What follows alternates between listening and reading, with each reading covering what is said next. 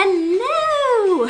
Welcome to an unboxing video of a super pretty pen that I actually picked up in person at the Chicago Pen Show, which was like, March? April? May. It was recent. Ugh. Listen, I can't even remember what I did this morning, let alone what I did like a month ago. Anyway, at the Chicago Pen Show, I was like visiting the Vanness Pens table, and Carrie was there of Fountain Pen Day, and he was like, "Oi!" He didn't say oi, but they had the lineup of their new Esterbrook Estie pens, and he was like, "Hey, do you want to check one out to review?" And I was like, "That's a really pretty pen. Yes, I do." So I was able to pick my finish and my nib, and I picked it up in person, so it's like super exciting.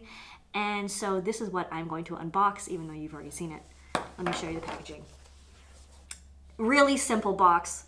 I hate packaging, so I like when boxes are small. It's a small box. I like that because, like, relatively, it's like a small box. It's got the sleeve. We don't want a sleeve. Now, I'm gonna just tell you, the box freaks me out. It's got like this, like a textured feeling. It's smooth. It's like silky-ish. It's got the Esterbrook logo. It's really cute, but it freaks me out. This feeling freaks me out. I'm just weird. It is magnetic. I like magnetic boxes. Very simple. Now, this particular box had this is not the fault of Fountain Pen Day or Carrie or Vanness. An ink cartridge exploded in here from like a previous thing because I didn't take the box. This is my friend's box. His ink cartridge exploded, but I'm just going to show it to you, so don't judge my pen based on his box, please. Now, here's why the box freaks me out, okay? So it opens up, and I'm like, is this gonna open? Like, is it gonna fall apart? It doesn't fall apart. But what freaks me out is like this like rounded cushion. It's like a round little bed that the pen sits on. So I'm gonna stick it in. It's got an elastic. The pen, it's really secure, but like something about it just totally freaks me out. This is a very biased commentary on the packaging because round surfaces like this freak me out. Okay, they remind me of like the ridges of a raisin. I don't know. What I do like is that it opens, it's like a little display for the pen. I think that's really cool. Very simple, so I appreciate that. Now it comes with a little paperwork. The paperwork tells you, since 1858, Esterbrook writing instruments have played a significant role in the history of America, etc., etc. Esterbrook left us, and it has been revived in what I must say is a really good way. They've done a really good job of bringing Esterbrook back in attractive, decent pens that are still functional with the older Esterbrook nibs. So it's they've done a really good job with this. Now, you can have a warranty by emailing your information to info@esterbrookpens.com.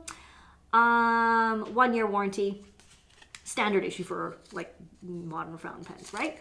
Anyway, I like this. I like that it's really simple.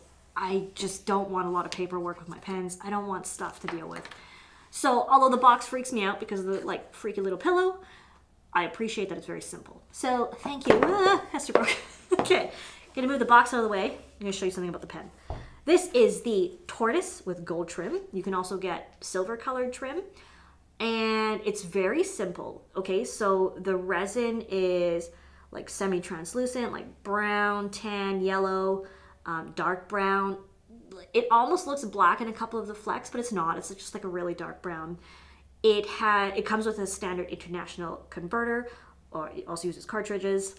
It cannot be eyedroppered because I know a lot of you are probably wondering.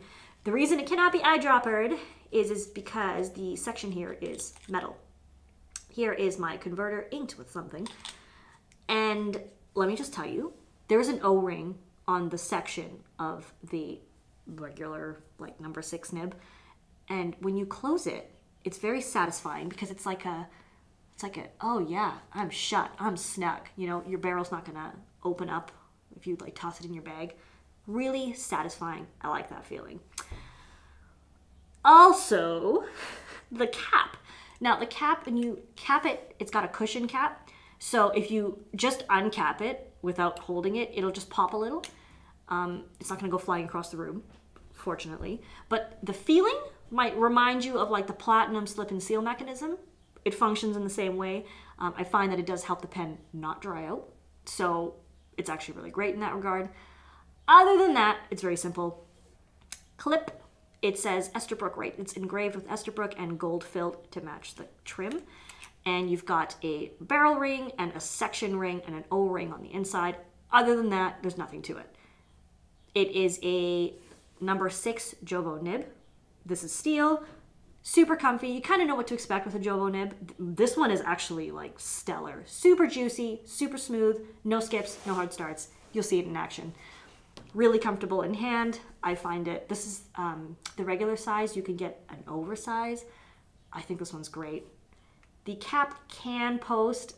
I'm not super keen on posting it. It's a little long because the cap isn't super heavy. It's not unbalanced, but I just find it long.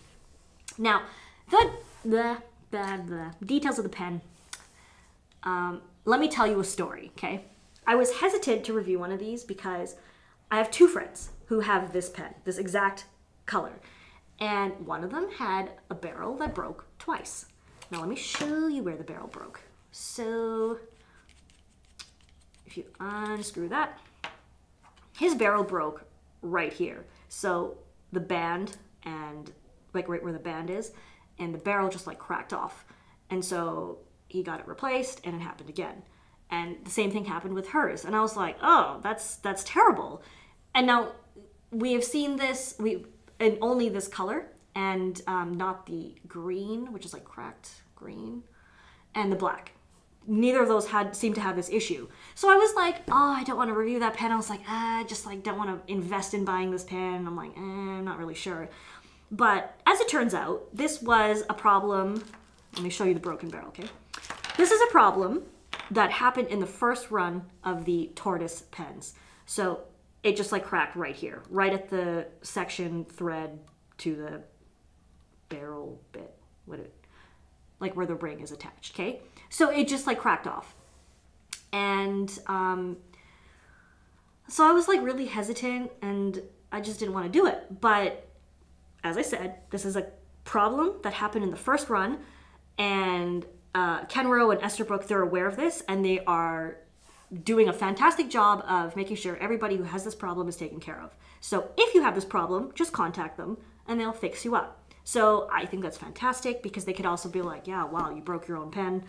Not our problem. But they are fully aware that this is an issue and they have fixed it. So not only have they fixed it by replacing the barrels with ones that are not broken or breakable, they are acknowledging that this is an issue. So they're fixing it like twofold. And I appreciate that. So then I was like, okay, I'm cool with this. I feel comfortable testing this pen. I feel comfortable carrying it, and I feel comfortable reviewing it so I can tell you this story, which sounds like it's going to be really negative, but it's not. So that's the story of the broken barrels and how it was remedied, I think. Yeah, okay. Let me just have a sip of my juice, please. Delicious. Now, the last thing, these pens, 156 US as is, but one of the great things I said about this revival of Esterbrook is they've made them compatible with the old Esterbrook's. And by that, I mean, you can purchase a little adapter section which accommodates the vintage Esterbrook nibs, which is amazing. So the downside is you don't have that little O-ring, so you don't get that like really satisfying like closed feeling. And also the section is black. Not a big deal for me. Some people really only like color match sections. But I mean, you can use any of the Esterbrook, like the vintage nibs, on your modern Estie. So if you hate dealing with like levers and stuff like that, this is amazing. Plus, let's be honest, this Tortoise is gorgeous. Gorgeous. So the nib that I have is a 9128, which is the fine flexible, extra fine flexible. There's also a 9048, which is a fine flexible. They're all numbered. It's like really confusing because there's so many numbers and there's so many nib options. But those are my 2 favorites. And I got this here. And on this cracked ice, green, cracked pine, we have the 9048. So let's stop looking at my face. Let's go down to my desk and see how this nib writes, we can see how everything looks like up close and personal. And I'm probably going to steal this from my friend and show you how this nib writes too, because it's super fun. That was a lot of rambling. Hopefully I didn't overwhelm you. Thank you so much to Carrie and Vanness for making this review possible. I know that these are really exciting new pens. They're really popular, and I'm happy to tell you that the issues with the breaking of the barrel has been, they're working on fixing it. So there is a plan in place. Everything is good to go. And that's everything. So I really like mine. It's super pretty. Let's see how it writes. Toodaloo! Okay, hello! Welcome to the writing portion of this video. So I have the Esterbrook Estie in the Tortoise here, and also in the green, cracked green, I think it's called. It's not mine, so I can never remember. On this one, I have just the regular nib. It is the steel broad, and on this one it is already equipped with the MV adapter, and the nib is the 9048 fine flexible. So the extra unit I have here is the N128 extra fine flexible. So after I write with this, I will put this on there and we'll see what it looks like. In action. So let's do a couple quick words with this bad boy here.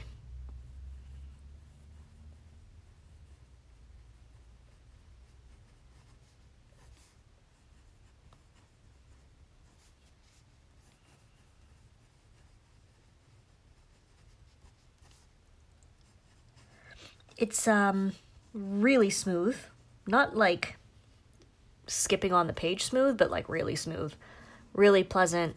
It's really well tuned, really well adjusted. I'm very happy about that. It's pretty wet.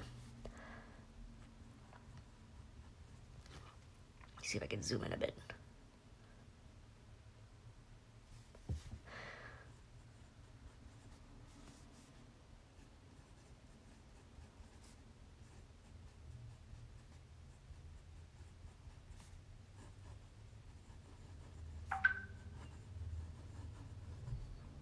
Sorry about that. Forgot to mute my computer.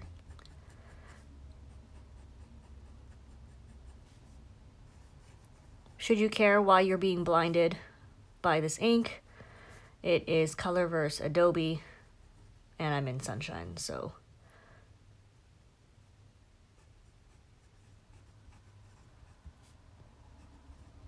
it's blinding. However, there you go. You could see that this nib is totally flawless. I actually inked it like 2 days ago. It's been sitting around for, I don't know, like 24 hours. It still works really well. So I'm super happy with the performance of this nib. Nothing like, I mean, the Jovo steel nibs are kind of a known, like you know what it's going to write like, but it's really pleasant, and sometimes they can be over polished. This one is not. It works really well. I'm really happy with it. So here is the,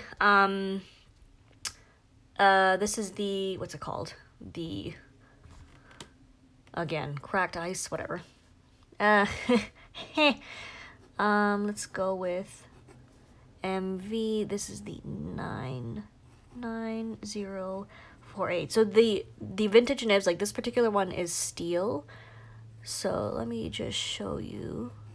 So the performance of this nib is not going to be reflective of the Estie itself, because this is a totally separate purchase. Just want to show you that it's an option because it's fun.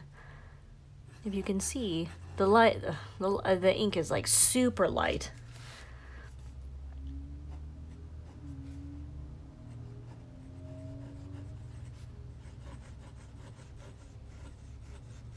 It's Montblanc's Vetiver. It's pretty hard to read in this light. Actually, it's just generally hard to read because it's very, not unsaturated, but it's very faint.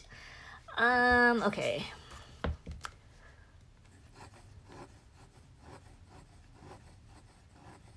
I'm going too fast. So it is a flex nib. It's fun. It makes the Estie a lot more versatile. And it's, I don't know, it's just like a fun treat, you know? So let us swap this. So to swap this, it's really easy. All you do is, first of all, I'm going to take the converter out. Take that out. Take the section off.